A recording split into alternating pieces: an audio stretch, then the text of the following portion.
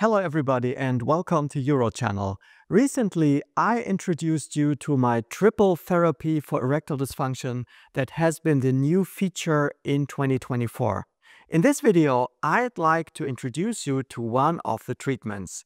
This loop sends out a very special kind of magnetic field. It is so new that only a few doctors have heard of it, but it could be the secret ingredient to a successful therapy. The name of the therapy, Extracorporeal Magneto Transduction Therapy, EMTT. My name is Stefan Buntrock and I'm a board-certified urologist and specialist in sexual health. So, how does it work? The machine produces a strong magnetic field. The loop distributes this field into the target tissue. Okay, magnetic therapy is not new. It has been literally around for ages. In ancient Egypt and Greece, they used magnetic stones for healing purposes, and magnets play a role in traditional Chinese medicine. Mankind never really stopped exploring magnetism for healing purposes. Modern-day medicine introduced Pulsed Electromagnetic Fields, PEMF. You may know these devices. You sit in a special chair that emits electromagnetic fields to your pelvic floor muscles. Well, EMTT is something like that.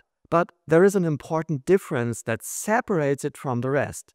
It is much more powerful. Now you may ask yourselves, so what? If we have something that works already, why coming up with a new device? And the answer is, because the literature on PEMF has been contradictory. In some studies, it worked. In other studies, treatment outcome was poor. Okay, let me put this into perspective. Differing outcomes between studies are the usual thing.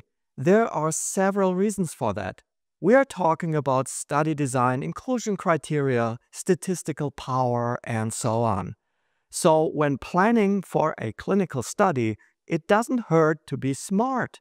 Otherwise, you risk falling into one of the usual traps that science sets for you. One of the explanations for PEMF not being a total success may be that the emitted electromagnetic fields are too weak in their properties. EMTT differs from PEMF in three important parameters. The magnetic power of a single electromagnetic impulse is 8 times stronger. We are talking about 80 milliteslas as compared to 10 milliteslas. 10 milliteslas are considered the minimum dose required to produce a detectable effect. For creating biological effects, the so-called electromagnetic transduction and the impulse frequency are the other two parameters. Electromagnetic transduction is the process where energy from a magnetic field is transferred into the body's tissues.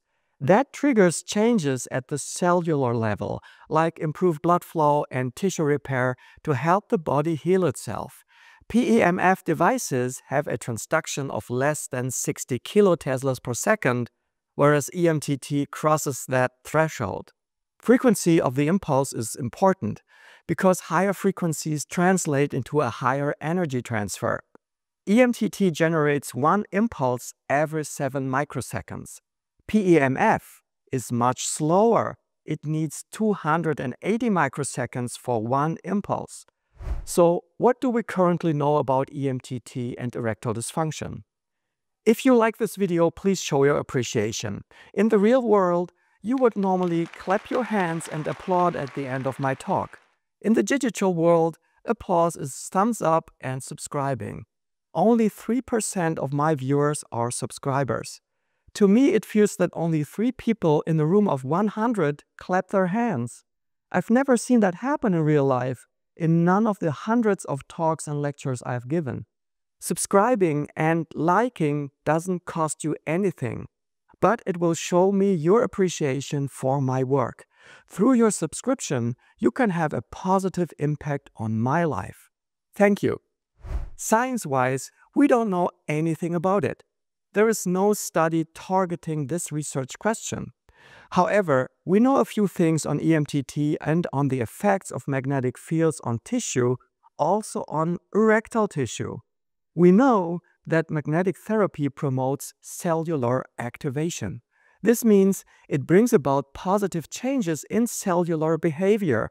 It triggers the formation of new blood vessels and increases the release of nitric oxide. All of this is crucial when it comes to treating erectile dysfunction. Tissue regeneration adds to the picture.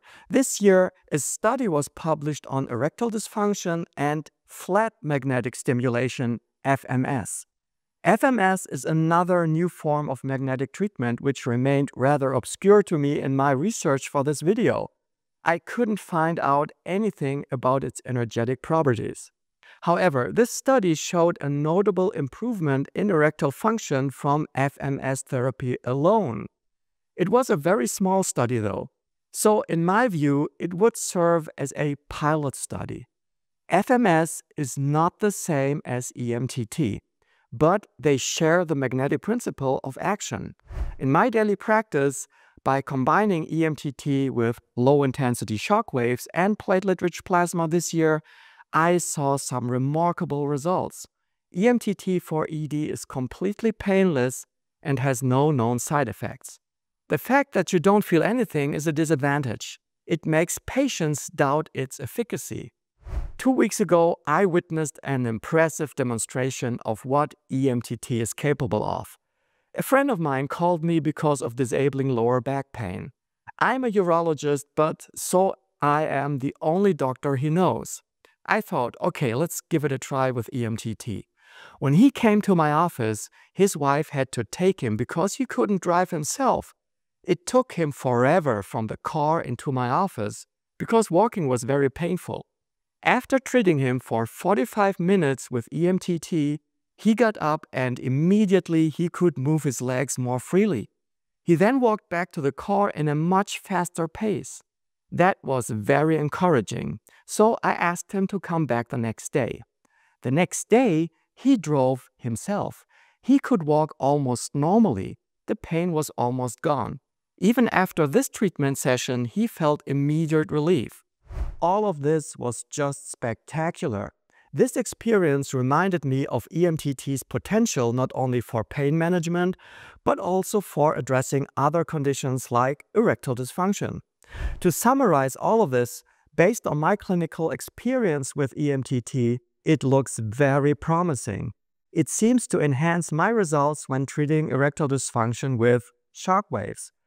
What we need now are scientific studies to confirm this impression. This sensor could be very helpful in this respect. Thanks for watching. Bye-bye.